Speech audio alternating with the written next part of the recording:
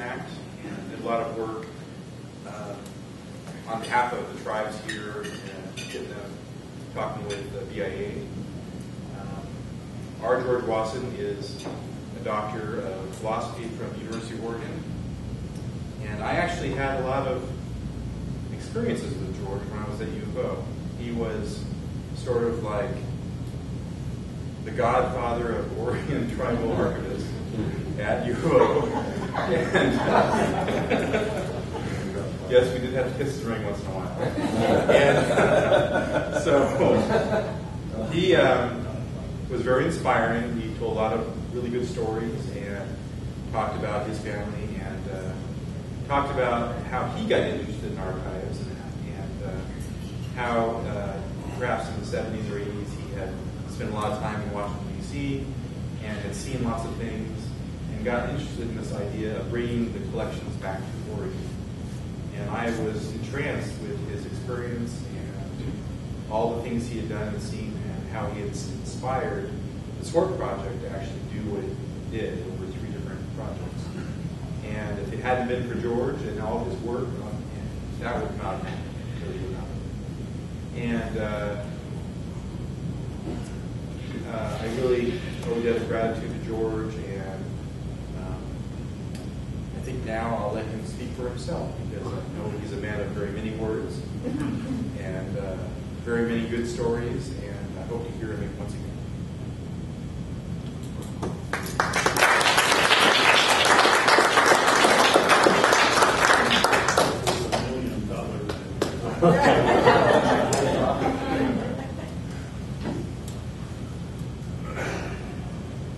Oh my. Introductions like that always intrigue me. Like, oh, I'd like to meet this guy. Must be really interesting. I had no idea who was going to be in this group. David didn't really tell me. He told me what he wanted me to talk about, pretty much. But I thought maybe I was meeting a group of community college or high school people, and then I thought I was going to have to tell them what research is, and I thought I was going to have to just really delve into it. And then I saw the program. Oh my God, look what they've been doing, all these people. And I was building up slideshow to show you stuff. And I've got it all right there, but I'm not going to set it up. I'm not going to do a PowerPoint presentation at all. I'm going to talk about it. Because as David was implying, or maybe just said it, I am an oral traditionalist.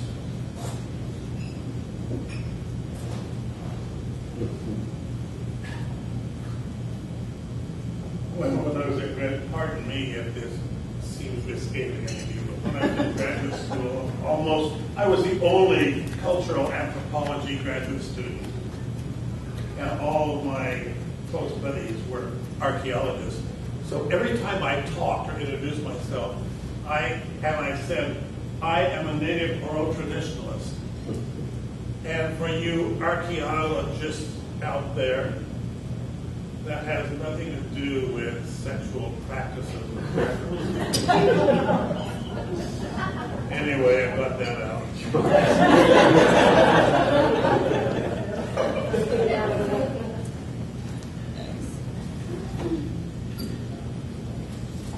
I'm not a researcher. And frankly, I don't want to be.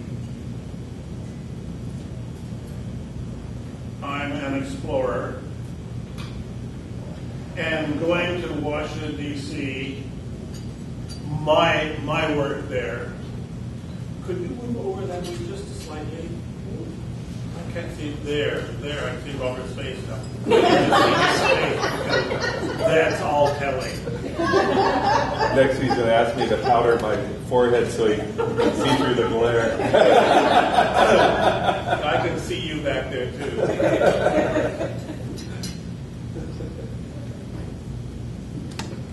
Going to Washington, D.C. was an exploratory adventure.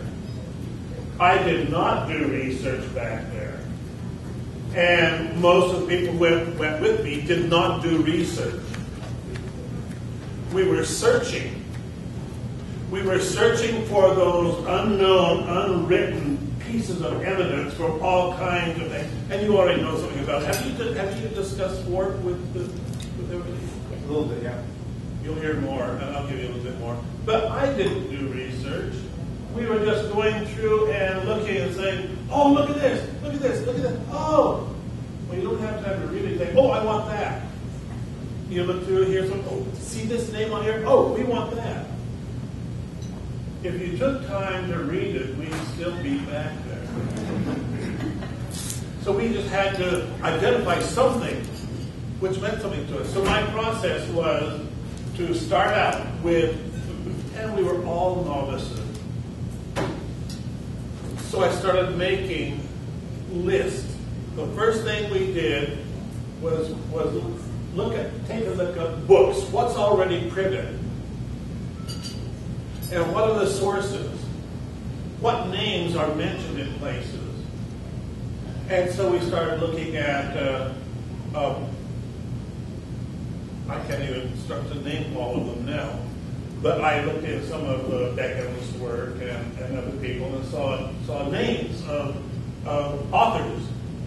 Say, okay, and what's in there? Well, he mentions forts, military forts on the Oregon coast, like Yamhill and Fort Kitchen and all kinds of things. And then we started looking at place names, rivers names, Nestucca, Yoncalla, and Umpqua.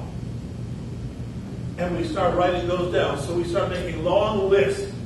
Anything we could come across, we'd open up a book and say, oh yeah, okay, we can make a list of all these things. And then we started talking with people, people's names. Who were the military people? Who were the publishers? Who was written about? Kearney. I'm not going to be able to name many of them. They just crazy, they just come to me. But military names from up and down the coast. And Indian agents. And places like Benicia, California. A spot where messages went from Washington, D.C. to Benicia for the troops that came up the coast. I hadn't planned on talking about this. It's just coming out of someplace. I don't know where, but it's coming out intermittently. So we made long lists. And then, and I insisted we all read through those. See these, get these in your head so that there's just an inkling of memory in there someplace. Then we start looking in the archives. We went to the unpublished materials, letters to and from the coast to Washington, D.C. And then we began to find out there were letters which extended far beyond the Oregon coast. They were going up into Washington. They were going, and over to Roseburg. Where's north here? Good. You know, I seriously, I don't feel well unless I know where north is. I have to. I've been teaching in the classroom and suddenly I just burst out with, oh my God, where's north? And I was feeling dizzy.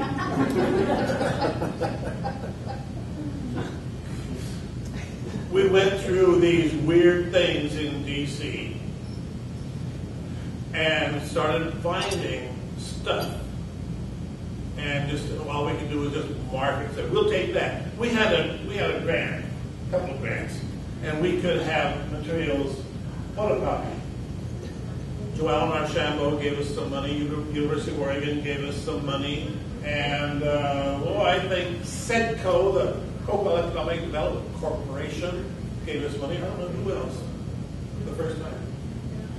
But Joellen was paying. Said, we'll just pay for copying. Well, she had no idea what we were doing. And we made us stick to it. We said, okay, we'll copy this, we'll copy that, we'll copy. And the first time, I'm getting ahead of myself.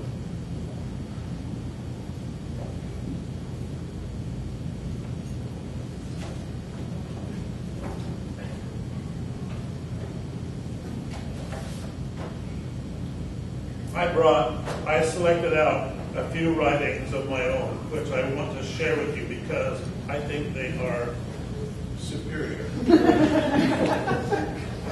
I would have given myself A's and A pluses on much of this. I've given out only one A plus in a class, and that was last fall. An older student in my class did a report on Chamawa. And he also called both of my sisters.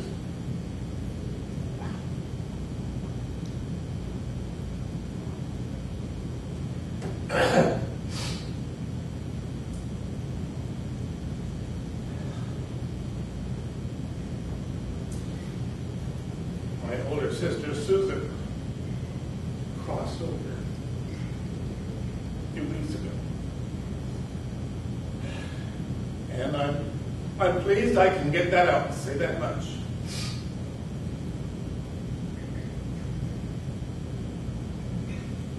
I spoke at her funeral service, and I wish you could have been there. This student contacted both my sisters and talked to them and asked about my father's youngest brother,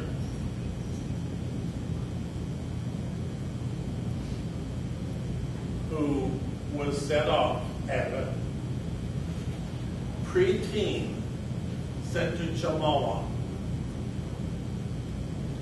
And I think he got pneumonia.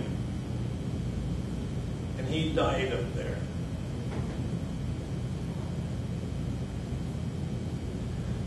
It makes me think of the tragedy of, I'll just have to call them the do-gooders, who wanted to make things right. They wanted to make Indians better than they were. And so they're taking children away from their family, sending them off to a totally foreign place, and trying to do what was stated: kill the Indian and educate the man. And Freddie died a long ways away from home. So Gerald Gillespie wrote, beautiful. I gave him an A plus. Not because it was about me or my family, but because it was superior. But I think I deserve A pluses in some of this. And so I selected only the best. I'm going to give you an explanation of my philosophy of Indian life, thinking, what I see. You won't find this any other place, students. You won't find this, if you read my dissertation you'd find it, but it's not written, no one else talks about it I know of. Well, I have heard something similar, but to give you a notion of what I think about Indians, I call this spiritual memory of Indian time. And I say spiritual. How many times have we heard that Indians think in circular patterns? No, that's on a flat plane. No, that's still linear, circular. I'm talking about spiritual time. Keep thinking of that. I would like to instill this into each of you. If you're dealing anything with old Indian thoughts. All my life, I've heard people remark, Indians never forget. They're always bringing up things from the past. I used to wonder that, and as a child, I felt a little ashamed that it was probably true. Then again, I knew that much of the past should not be forgotten, but remembered carefully and told over and over so as not to be forgotten. Sometimes I noticed that some of the old people talked as though they were still living in the olden days and couldn't tell the difference between hundreds of years ago and now. I listened to stories of Polypus, pardon me, Old Man Coyote, and it's out of season. We're getting close. And grew to understand that his magical powers, his kimonos, were something of a fantasy, or at least useful imagination to make the events of an escapade work for both good and bad results. There were other times, though, when I heard stories or remarks about current happenings that were tied in with older events as though it was all wrapped up in things right now. It's taken me 40 or 50 years of experiences and reflections to begin to understand that for traditional-minded Indians, the past is still with us. It doesn't go away. The past is what makes us who, how, and what we are today. My first identifiable lesson on this took place at Empire one day in about 1947 when I was visiting my Aunt Daisy. She was having some kind of disagreement with people, relatives down on South Slough, and was raving about their eternal stupidity or something like that. As I reflect on it now, I made the fortunate mistake of asking her just what she meant. Aunt Daisy exclaimed something like, "They don't even know how to cook beans or make coffee. They just boil the coffee beans and pour off the water. Then they throw flour on each other's faces and yell, 'Look, now we're all white men.'" I asked a couple of other questions about who and what flour, and she blurted impatiently, "Those soldiers down there, camped out there, gave it to them." I didn't know there were any soldiers down in Charleston, but I knew that World War II had ended not too long ago, and sort of wondered whether some of them had stayed hidden down there. To say the least, I was puzzled, half startled, and knew when not to ask Aunt Daisy for further explanations. She was Wasson, you know. It wasn't until about 25 years later when I read about Jedediah Smith's expedition coming up the Oregon coast in 1828 and camping on Battle Flat at Charleston. My great-grandfather, Kitsinjinum Galadalui, was head man of the Millocks and had taken a delegation of 300 men to greet the Smith party out at Cape Arago. The Millocks had treated them well, assisting their crossing of both South Slough and Coos Bay when they headed on north. Great-grandfather had also seen to their having fresh meat and prepared a lavish feast for them. His village was at Cargill Point, a few miles away from their camp on South Slough.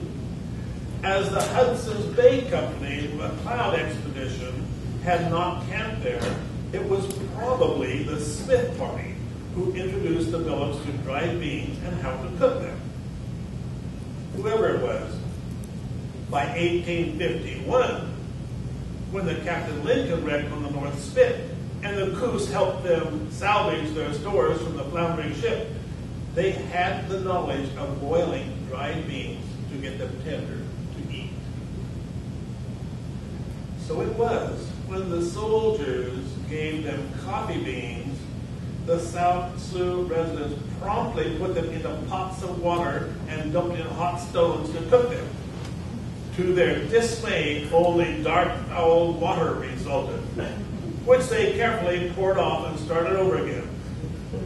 While this process was being repeated, someone opened a sack of wheat flour salvaged from and it was totally strange to them, as it turned their hands and arms white. Then they began covering their faces, also shouting and laughing, "Look, now we're all white men." Then it came clear to me. time did not pass away to be diminished and forgotten. The antics of those South Slough relatives were still alive and as vibrant in memory today as it had been when it happened. The relatives down there were still guilty in 1951 of the foolishness which took place there in 1851. Aunt Daisy was responding just as she had learned from her mother and grandmother. The present is only a compilation of all memory of events that ever happened. I'm going to repeat that. The present is only a compilation of all memory of events that ever happened. Time is an expansion of experience. Time is spherical. Time is a record of the memory of expenditure of energy. All that has ever happened is memorized and becomes compacted around us just as sound waves emanate from a source and float out all around. Some events are so dynamic in their meaning and effect that they don't dissipate as quickly as other happenings. They might hang nearby as a cloud or fog, waiting to be reactivated in the present, where those memories are as current as what's happening right now. If it's worth saying once, it's worth saying over and over. It must be repeated again and again. Time is a spherical record of the memory of the expenditure of energy. Hence, my description of the development of the black hole and its current effect on today's social-cultural concerns, just as it has always been for the people of the southern Oregon coast. Our past is our present.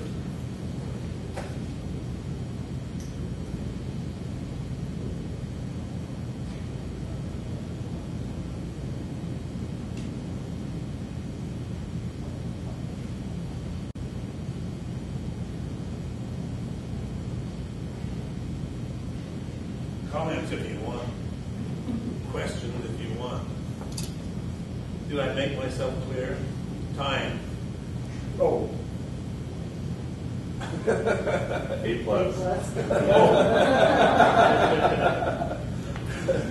Well, it's one of those things that just happened. You know, I didn't compose that. Believe me. It came out. I didn't sit down and design it. I'm serious. I didn't sit down and design that. It just came out. And that happens. That happens a lot. I think my whole dissertation was just things that came from somewhere.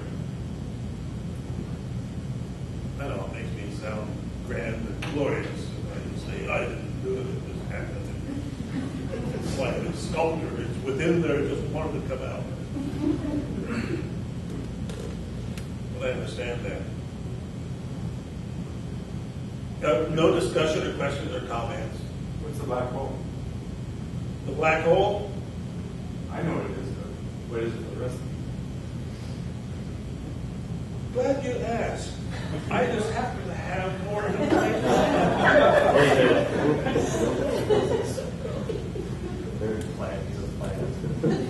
I'm sure everybody else is going to love it. I don't know where this came from. It just showed up.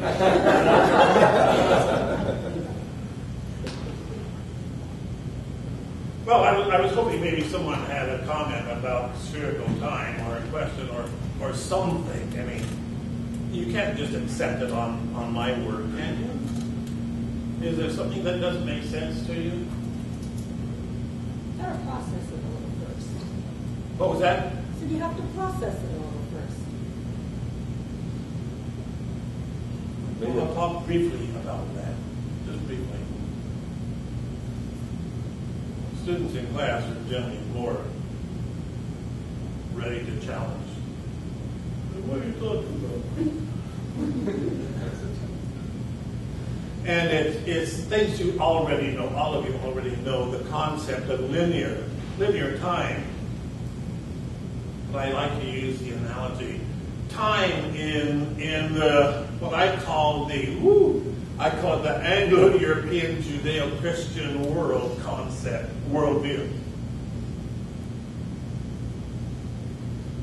In the Bible, it's full of the gaps. The gap. That's not strange to anybody, is it? Is it offensive to anybody? And it starts out there. And it goes.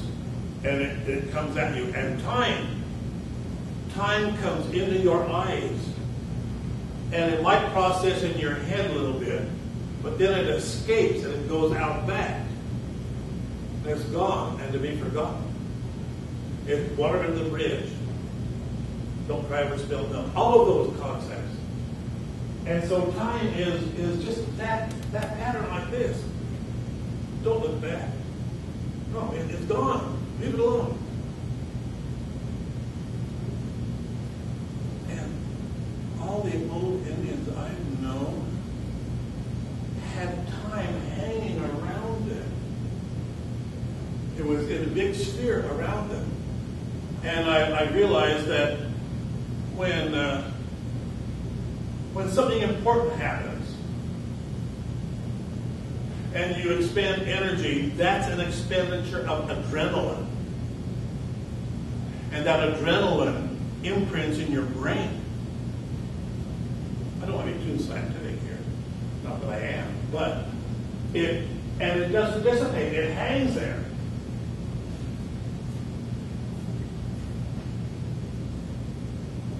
I used to use an example for students. One time, back in 50-some years ago, I was at a party with young friends when I was very young. And we had a challenge to memorize, it was in a comic book or something, to memorize a series of a long number. And I was determined I was going to do it, so I went out the front door, I went outside, and I stood out there in the cold. It was down in Gold Beach. Cold, and I came back in, and the number was 1141331353872897. I wish I could write that down on the board and show you that I have it memorized from clear back in 1949, 50, somewhere around there. 1141331353872897. It stuck because the adrenaline in my excitement made it happen. Well, that's what happens when there's a major event. The people at the mouth of Rogue River talk about the day when it was dark. The sun didn't come up. It was dark. And fire came blowing in from the west. And it wasn't until late that they finally saw sun sinking in the ocean. But fire was coming in. And this happened in late summer. And I thought, well, how did that happen? Well, then I read about the eruption of Mount Wasson, which happened in late summer. The explosion went up so high, it blocked out all the sun on all the coast. The southwest wind was blowing, so the ash didn't fall down on the coast.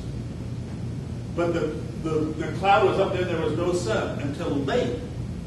But all the pumice and burning embers were up there, and they went out and fell down, and the wind blew them on the coast.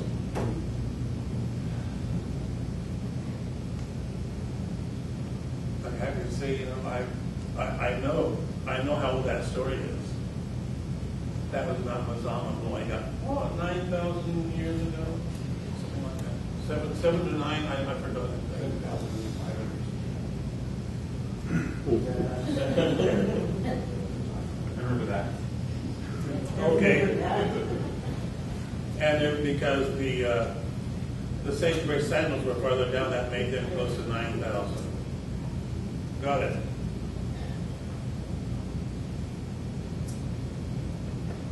Well, I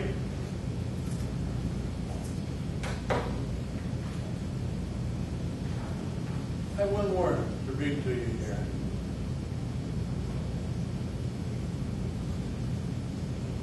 I call this Growing Up Indian.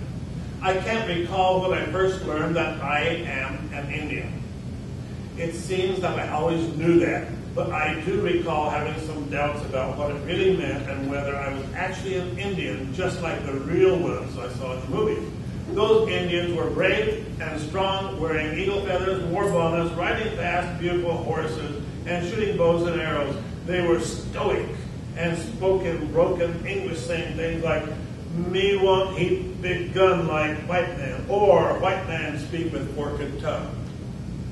I knew my father and other relatives were Indians, but they didn't talk like that. In fact, I never heard them talk Indian at all, or at least I didn't think they did.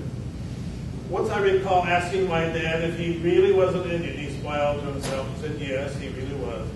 I asked a few more questions as, could you track animals? He said yes, he could. Could you get right down on the ground and follow their trail where they had walked? He said yes. Now I was really puzzled. I could imagine him with his nose to the ground and smelling deer scent just like a bloodhound. I looked at him in total wonder and amazement. I wondered then if I really was an Indian too, or had I just been adopted like a cousin of mine. He assured me that I was not adopted. I wanted to believe him and hoped he wasn't just being nice to me so as not to hurt my feelings. I knew I couldn't do those things. Maybe it was some kind of instinct that just develops. I decided I just have to wait and see if those natural skills developed when I grew older. However, my earliest recollections of my father, George B. Wasson Sr., are from when I was about 2 or 3 years old. He seemed to be a grand and important man in a suit and tie with a briefcase, perhaps wearing an overcoat and often wearing a very dapper hat, a fedora, I believe. We lived in Salem, and he worked in Washington, D.C. We received numerous hand-colored pictures and postcards off of those beautiful fountains at night and the stately buildings and grand statues. Short letters and telegrams arrived from my mother just to say hello. Once we saw him in a newsreel at a movie theater, riding in some president's inaugural parade, wearing a borrowed war bonnet and riding in a grand touring car. When he came home occasionally, it was always with some cigar-smoking lawyer-like man. He seemed very businesslike and sincere, talking and reading legal papers with them. Next, I recall him in the woods when I was about 5 or 6. He took me with him to cruise timber somewhere south of Camas Valley. As I couldn't walk at his pace, he put me down in a small opening among the old-growth Douglas fir trees and instructed me to wait for him to come back. He would walk on to look at a section of timber and return to pick me up later. I stayed in the area he pointed out to me, amusing myself with looking around and just being there. As it gradually became dark, I decided to make myself a bed. Crawling back under some huckleberry bushes and sword ferns, I made a cozy nest and was soon fast asleep. I awoke to the startling, loud thud of footsteps jarring the ground and coming right at my place of hiding. I didn't have any idea what was out there in the evening dusk, and I stopped breathing so as not to be discovered by whatever giant it was. Suddenly, a loud voice boomed out, "Woo! Daddy! Daddy!" In relief, I jumped up right at his feet and started him to return. He must have been worried a little that maybe something had carried me off or I had wandered away. He was so pleased that I had taken care of myself and had been right at home in that little opening in the dense timber. He praised me effusively, and I was a little surprised at how pleased he was with me. Since that earliest memory of being in deep woods, I've never been afraid or lonely out there. It has always seemed comforting to me, and I still love to snuggle down into a cozy nest and sleep in an old-growth forest. I recall another time when he pointed out the place to me where the Indians had gathered for a great meeting to sign a treaty. I had no idea why they would have gone so far into the mountains to do that. It was way up Elk River in Curry County and seemed like an impossible place to want to gather. There used to be a large wooden sign there naming the U.S. Army camp and the date of the treaty talks, but the sign is now stolen, and I don't know the year. I think it was probably 1851. Port Orford. Also, my dad used to pick me up after school. We'd go to Coquille and take me with him to Empire when we'd go to Indian Hall. There we always discussing. There were always discussions going on, something or other in the government. People seemed so serious, angry times. People would often say, "Oh, Georgie, you're going to be just like your father." I had no idea what that meant. I recall my dad saying that when he was a little boy, his grandmother Chichkiu, took him up on the hill above South Slough, about where the wildlife sanctuary headquarters are now, and gesturing broadly with her outstretched arm, she told him, "All this land belongs your highest papas. Someday, Chosh, you get it back." His life work was set for him. He went away in 1898 to Carlisle Indian School and studied law and played clarinet in the Carlisle Indian Band with John Philip Sousa and guest the conductor. His sister Daisy also went. However, he spent the next 50-plus years trying to organize all the Western Oregon Indians into a concerted effort to obtain payments for the land. He wanted to get their land back or obtain compensation for those who had their land taken with no ratified treaty or reservation.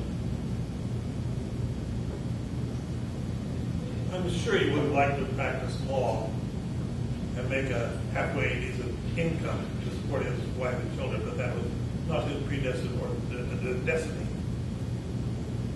In 1960, he began the daunting task of trying to unite the Indians of Western Oregon in a concerted effort to the U.S. government and obtain either the compensation due the ratified or obtain land payments for those never ratified. It was a losing battle. But he could not stop working on it. It must have been as though his grandmother was standing alongside him, urging, "Chotch, you get it back." His job was truly impossible. There were delays in Congress, committee meetings, lawyers, senators. Some Indians were negligent in turning in their pledged support funds for the enormous efforts in Washington, D.C.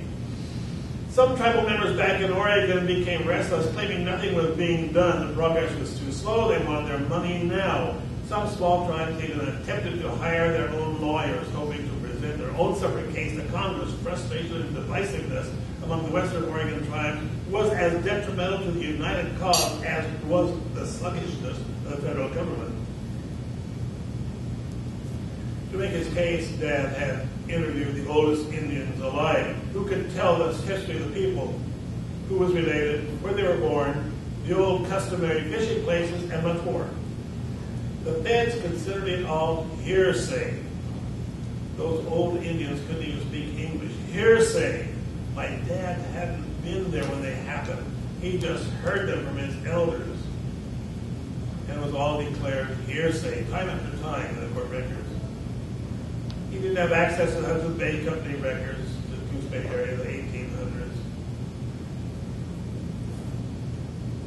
But somewhere along in 1940s, a strange man named John Peabody Harrington, who worked for the Bureau of American Ethnology, visited Western Oregon and interviewed a few remaining old Coquille Indians who now had land claims attached to the LC Land Claims Bill.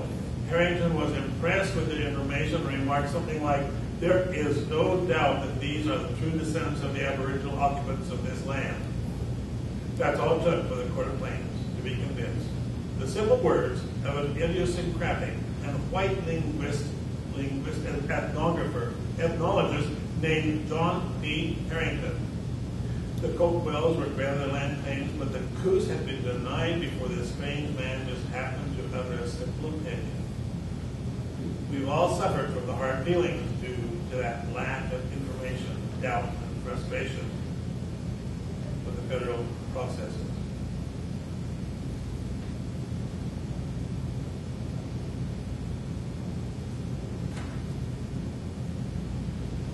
our young people today and their children will one day be the only people after we elders have passed on. They need to know who we are, who their ancestors were, and learn to understand the ancient formulas for how to live and how to react to life. Just as young oysters or other shellfish seedlings in their early stages of maturation seek a secure place to attach themselves and grow, so do young people with developing personality in adolescence. If we don't provide them, they will surely find something else to fill that cultural and spiritual void. They can easily find a gang to give them a feeling of togetherness in mutual distrust and rejection of the parents and social authority. Gruesome episodes of mass suicide by devoted cult followers or mass shootings by distraught youth could and will happen again for those who are searching for the sense of belonging in their place in life. We can't change the course of history, but we have imminent power to change our reactions to it. We can't undo the atrocities of the bloody Holocaust, but we can honor the memory of our ancestors and become better people today than ever before. We may never regain the daily use of our old languages, but we can learn much about our heritage by studying it.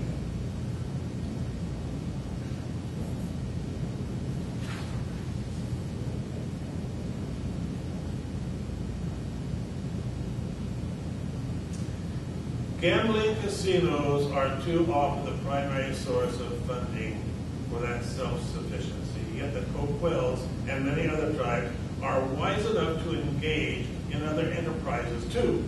But future generations, if not during the current presidential administration, will experience attacks on tribal sovereignty not experienced since removal in the 1850s and termination in the 1950s. Corporate America cannot and will not abide the success, power, and independence of Native Americans unless they benefit substantially in those Native enterprises. The uncertainty of working with Native American sovereign nations is too risky for most to consider. And the prejudice against Native American sovereignty is too much for them to just ignore. The attack has already begun, and most Indians will be caught with their blankets and elk ropes over their heads. In 1995, I led a team of Southwest Oregon research project designed to capture the heritage of the Coquille and their neighbors in 2 trips sponsored by the University of Oregon, Smithsonian, Coquille Tribe. The SWART team brought back over 100,000 pages of historical documents now housed at the University of Oregon Knight Library and Tribal Archives in Western Oregon, Northern California. The SWART archive contains materials of obscure, lost, or hidden information about our culture, language, history, and lifeway that have been separated from many of us. We need to renew those aspects of ourselves for the sake of our people who are to come later on. Regaining knowledge of our traditional culture, spirituality, and history is not enough to save ourselves. Just as the feds disallowed the testimonies of the oldest Indians as proof of our land claims, so will it happen again. Scientific evidence and proof of who we are and where we came from is the next weapon needed to combat the impending attacks on us. Another John D. Harrington might not show up again to lend credence to our Aboriginal rights and claims. The legal battling over Kennewick land, the old one, is just an example of those beginnings. If we as modern-day Indians do not take full advantage of the scientific research and detailed information possible in cooperation with our anthropology, archaeology, and historic colleagues, we will be shooting ourselves in the foot and succumbing to the onslaught of our sovereign enemies. We must utilize all the scientific information on our ancestors available to us and be prepared to use that same information for our defense to combat the attempts to use our lack of that information against us. The bones of our ancestors must never be put on display for public curiosity, but we must at least know that those remains are indeed our ancestors, and scientific examination is how we must determine such. Just as we now rely on medical science to examine, operate, treat our bodies for better health reasons, So must we medically treat and examine ancestral remains without substantial desecration or mistreatment. DNA and carbon-14 analyses are expensive, but quite simple and relatively non-intrusive. It is imperative that we support and fund that vital research. Chitschke hoped that Chotch could get the land back for her descendants and neighbors. Maybe she didn't mean just the land. As she swept her arm broadly across the mountains, up and down the coast, maybe she desired the unity of her people again. She was proud that her grandson was receiving a modern education. Surely she wanted him to learn and utilize all the education that the white schools had to offer. Today, we must follow those same admonitions and take full advantage of our current education and scientific opportunities. We must look to our ancestors for help. If we don't know who and what they are, we can't prove who and what we are today.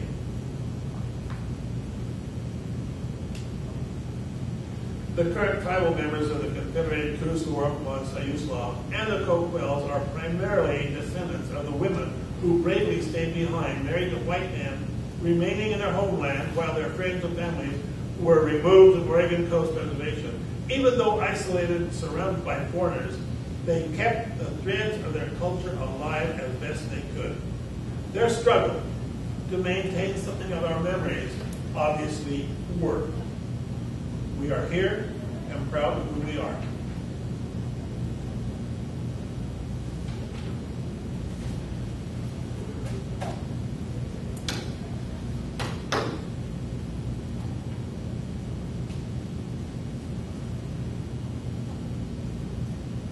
Some of my comments and my philosophy are disagreeable to other tribal members. I understand that. I once commented on this, and one woman wrote a letter saying that I thought Kennewick man should be examined and studied. I said, no, I didn't say that. I said that the scientific efforts of the non-Indian world are going to challenge us in many ways, and that was one of the first ways it has happened. Please understand, I'm saying, if the people over there don't want it to happen, that's up to them. I'm not telling them what to do. I'm saying what I see as being intelligent use of our skills and knowledge today. That's my notion. If we're going to treat ourselves by x-ray, by surgery, analyses, then why can't we do that with ancestors? Examine them the same way we deal with ourselves. Otherwise, if it's not good for them, it's not good for us. Why do we have our health departments? There I am. Who wants to shoot me first?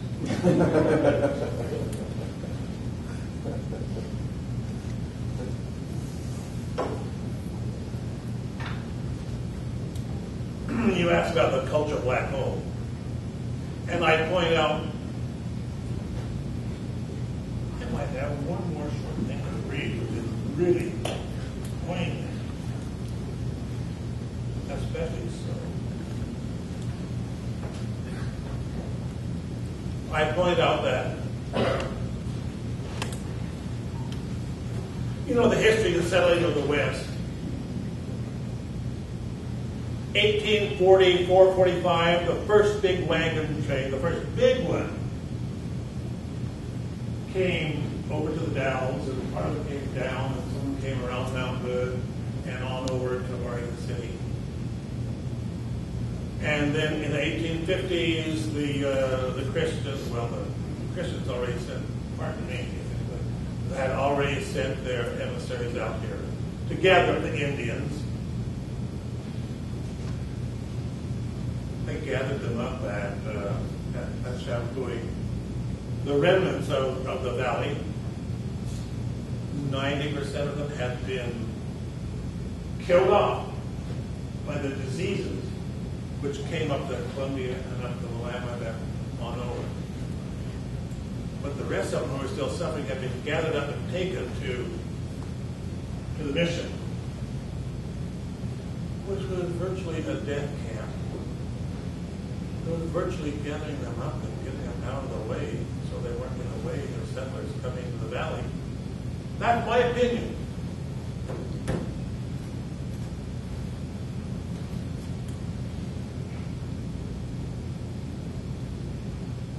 Where was I going with that? I got off.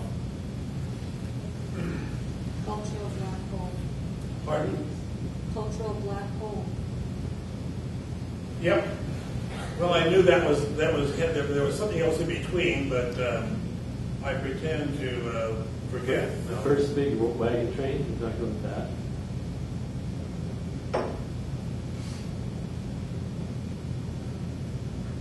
Yeah, the wagon trains came over beginning in the 40s, and then the settling of the coast of the valley. But if this room were to be the southern half of Oregon,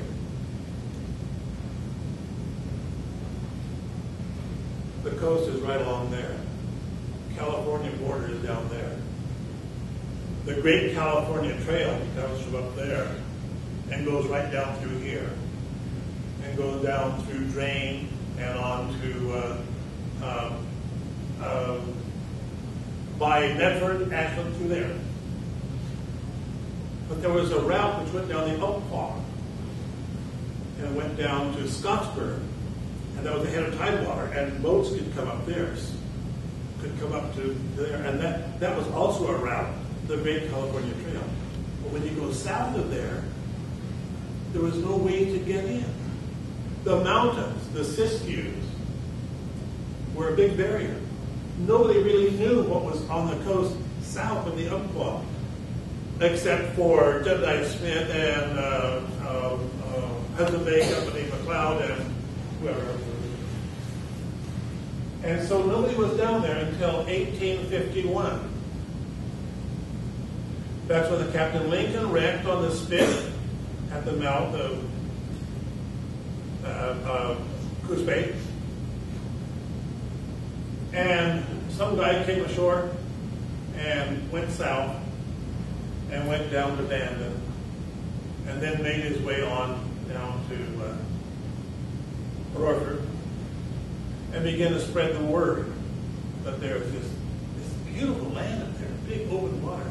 The 1851 was really the first time that the settlers, the white men, really heard of this great land. And it wasn't until, my grandfather, I'm not making this up. My grandfather was one of the first.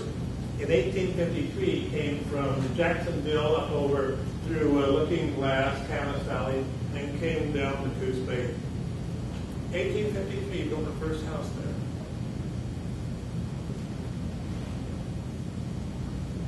The Rogue River Wars were breaking out, 53, 54, 55. By 1856, it was the last year that the people along Rogue River, upper and lower, were in their home areas. The last year that they could have their food, have their houses.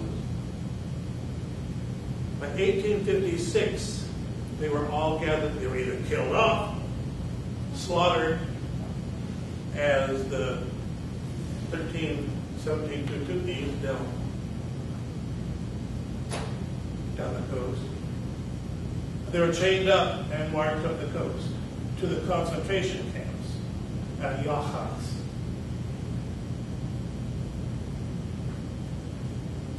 There was a break in the continuity of reality. People living in their own land. My grandmother was one of the last. I'd like to mention my grandmother was a Stone Age woman. She was living in the Stone Age before the coming of white men. And by the way, I'm only second generation Oregonian after the coming of white men.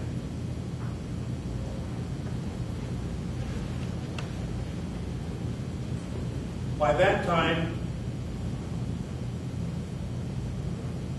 all of the culture, the physical culture of Southwest Oregon was squashed. Villages were burned. You know, you probably know this history. I don't know. But villages were burned. That's why I refer to it as the Holocaust. Some Jewish scholars, friends of mine, object to that. I think, oh, I'm sorry. But you don't understand. It happened here first. And if they had had the same skills and modern technology that Hitler had, it would have happened here that same way. It would have been even more devastating. But that took out the connection of the spiritual memory, all of it, with the land. And nobody gathered it up. Nobody was here. It was later that a few people, like Andy Minor Peterson, you probably know that name, were interviewed and gave something of the languages. But my grandmother and great-grandmother, the last of the Bossics who were tribal historians, archivists, if you will, were not interviewed. And in explaining how it was so thorough, I like to quote from Melville Jacobs. He wrote, "Indications of the extensive variety of lost languages, myths, tales, and cultural traditions of the Pacific Northwest, and most particularly in southwestern Oregon, can be noted in the writings of Melville Jacobs." He writes, "Northwest states before 1750 had 60 to 70 Indian languages, 2,000 or 3,000 bands, hamlets, or villages, and something under, around, or over 200,000 people. This hunting, fishing, gathering population could once have yielded 1 million or more versions of myths, smaller numbers of tales, and no one can estimate how much other oral genres. Myths of most variable merit that have been collected over the region total less than 1,000 and will never exceed that number.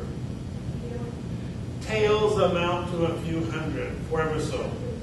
The bleak harvest is maybe 1% of what could have been obtained if the culture-bound, condescending, and racist invaders had had the slightest capacity to perceive merit in the heritages of non-Europeans. By the time anyone with such capacity went to work, native humiliation and extinction had erased almost everything. Folklore-oriented linguists, late after the pioneers,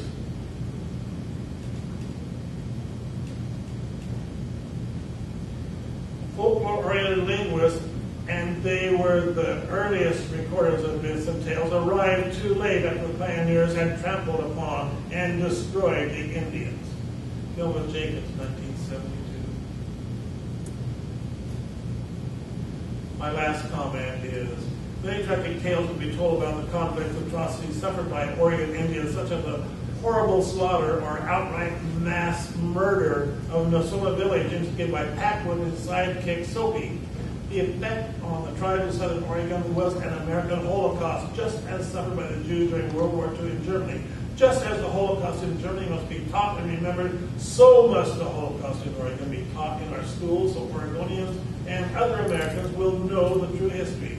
That knowledge might better ensure that such a Holocaust never happens again.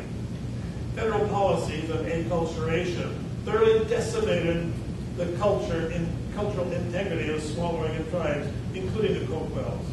The struggle for self-awareness and self-sufficiency has produced extensive social and political schism among Coquille tribal members and between the tribes and outside public agencies.